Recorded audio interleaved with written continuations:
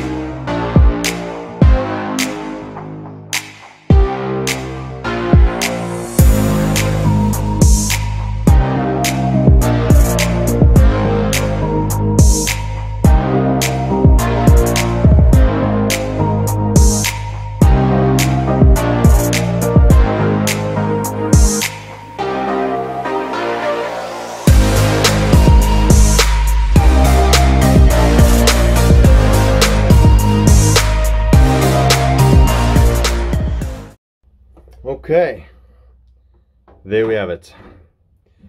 The Balsa Wood FT Spear is now just about ready. The only thing I need to still do is install this, cut out and reinstall the servos, and attach the hinges for the two elevons. So the one will sit in there, and the other one will sit over here, and the last touches will be the winglets on the side.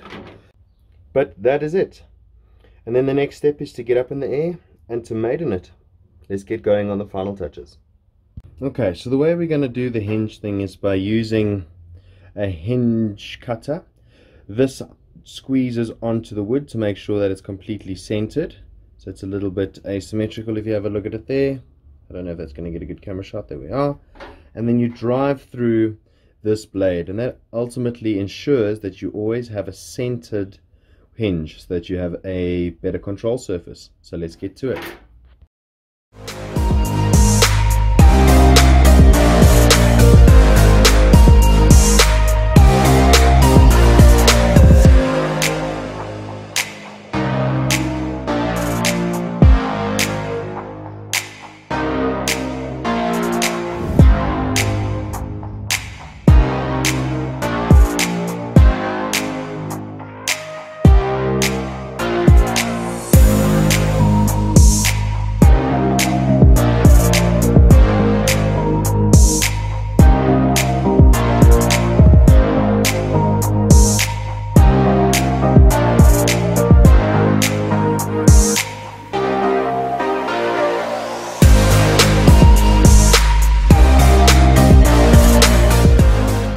Okay guys, so that's it. We have covered the Balsa Wood FT Spear in monocoat.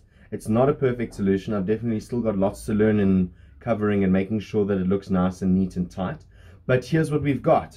So we have managed to cover the entire foam board spear in monocoat, and we've managed to get the winglets added on both sides, the hatches in place over here, and we have got the camera pod sitting in the front. Now I'm not really happy with this.